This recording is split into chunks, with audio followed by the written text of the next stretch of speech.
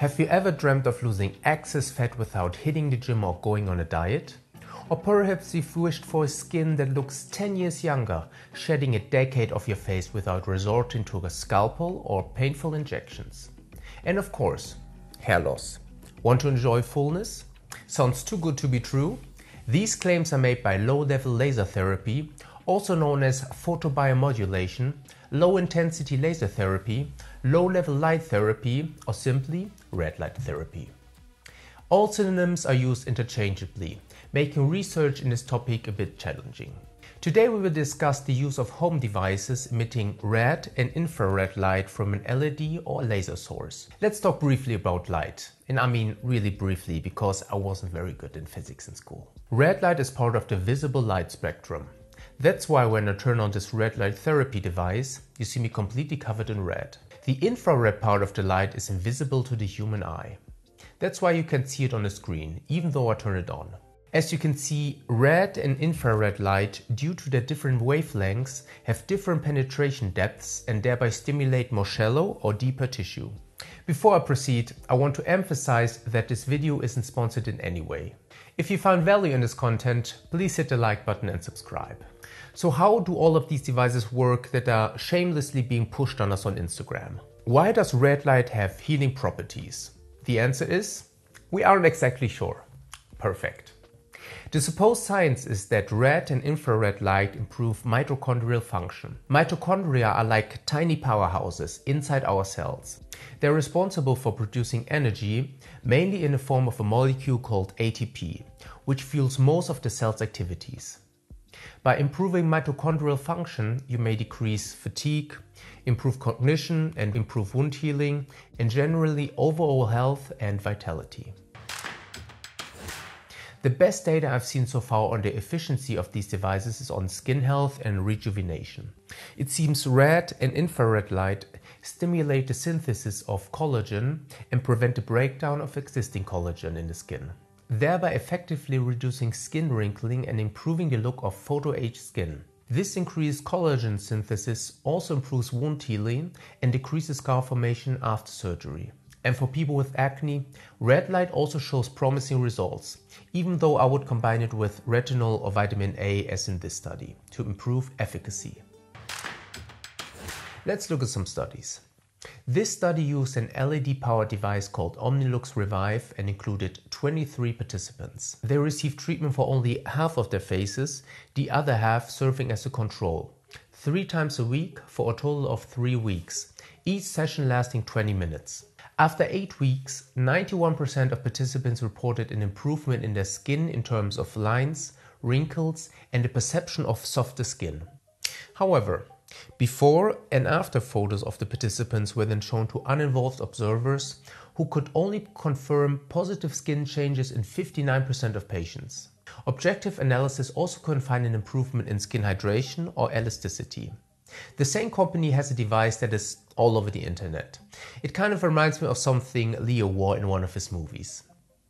This device emits red light in different wavelengths, thereby offering different depths of penetration. They have 2 basic models. The unisex Omnilux Contour emits 633 nanometers of red light and 830 nanometers of infrared light. The device for men additionally emits 1072 nanometers of infrared light, as male skin is thicker and contains more collagen. Both have a power density of 35 milliwatts per square centimeter, which describes the intensity of the light. Let's look at the study sponsored by Omnilux that tested the Omnilux device in men. The study included, drumroll please, a total of 7 participants, most of them in their 30s. Participants were instructed to use the device 3 to 5 times a week for up to 10 minutes for a total duration of 6 weeks. Before and after photos using a special camera showed an improvement in wrinkles and UV spots. The most significant improvement was a decrease in porphyrin levels on the skin, which are bacterial excretions and cause blocked pores and thereby acne. Upon my research for red light devices, I stumbled upon this website. So this is what it felt like to be the most powerful woman of all time.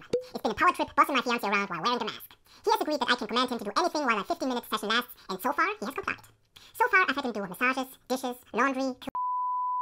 And if you want to look like the lead singer of Daft Punk, I recommend this device. One more time! There are a couple of devices on the market for the treatment of hair loss. A Korean one uses a combination of a medical-grade laser diodes and LEDs. The wavelength of this device is 655 nanometers and the mean output is 2.56 milliwatts per square centimeter.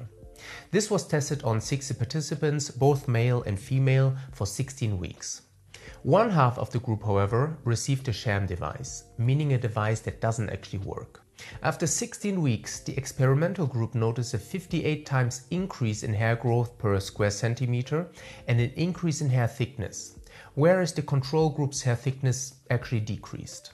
No adverse effects were noted. Two other studies, one using a capillary's laser cap, the other one using a medical laser in a dermatology center, also showed similar results. One after 17 weeks, the other after 52 weeks, meaning a year. The latter one even combined the capillary's laser with minoxidil. If you compare the capillary's laser cap to the Korean device, you can see that the red light they emit has a similar wavelength. However, the energy output is twice as high in the cap. This translates to a different treatment time.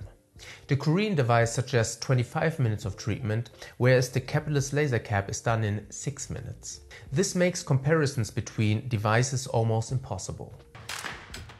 What about other uses of red light? What didn't convince me?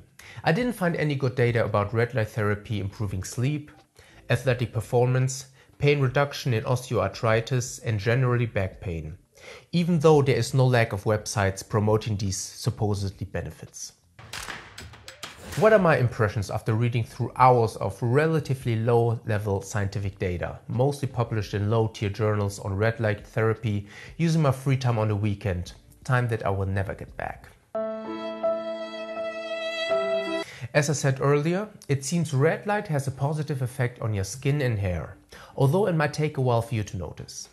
When it comes to skin, count on at least 4 months when you do the photobiomodulation 3 times a week, and for hair around 6 to 12 months. There are some challenges though with all of this research. Small study populations. I mean the study examining the effects of Omnilux mask on men had 7 participants. Recruiting so few participants increases the odds that all of these results are the results of pure chance. Every study uses another device, with another wavelength, another duration of treatment and frequency. That's a problem with all these devices. They probably work, but nobody can tell for sure what the wavelength and the power density expressed in milliwatts per square centimeter, aka the intensity of the treatment, should be. There are even authors claiming that there should be a specific sequencing of pulsing, meaning on and off switching of the LED in order for them to work. The studies I included in this video were placebo or sham controlled.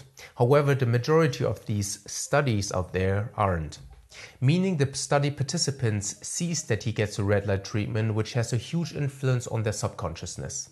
I suspect a lot of these supposedly positive effects of red light therapy are pure placebo effects.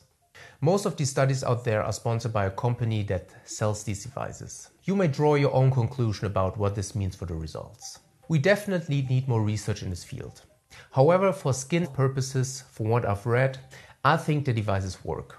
Also, the fact that no adverse effects were noted during the studies makes them safe for use at home.